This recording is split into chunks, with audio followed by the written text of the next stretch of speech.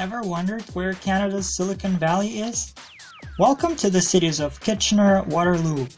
The area west of Toronto proper is home to over 15,000 tech companies, including 5,000 startups. The University of Waterloo and Wilfrid Laurier University act as a catalyst for high-tech growth in a region that is referred to as Canada's Silicon Valley. Kitchener-Waterloo is known for its high concentration of the likes of BlackBerry, Kik, and MapleSoft. Kitchener is also the birthplace of the John Rambo series writer, and of Canada's longest-serving Prime Minister from the World War II days. Pre-COVID, Kitchener, known as Berlin until 1916, would host the largest Oktoberfest celebration outside of Germany, with the first such event dating back to 1969. In case you haven't noticed, most Southern Ontario cities follow a strict British grid survey pattern. Being one of the few places in Ontario where the settlers arrived before government surveyors, Kitchener streets are laid out in a radial pattern.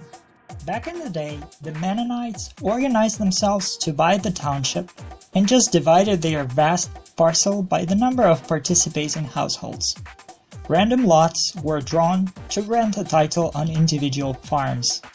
When the time came to pierce roads through the wilderness, the newly minted landowners patterned the road network on their home villages back in southern Germany and Switzerland. No grid survey was done in the city that takes those of you driving from Toronto about an hour to reach. No concessions, no right-of-way corridors for roads. The former land tannery building in Kitchener is now used as a hub for a host of tech companies. Bought in 2007 by a Toronto-based real estate development company for $10 million, the tannery was repurposed and became home to biomedical, aerospace, environmental, advanced manufacturing, and e-learning companies. Around 1,000 companies in total. Google Inc. Geeks moved in here in 2011. The Kitchener office focuses on the development of Gmail app. Want more videos like this? Please subscribe.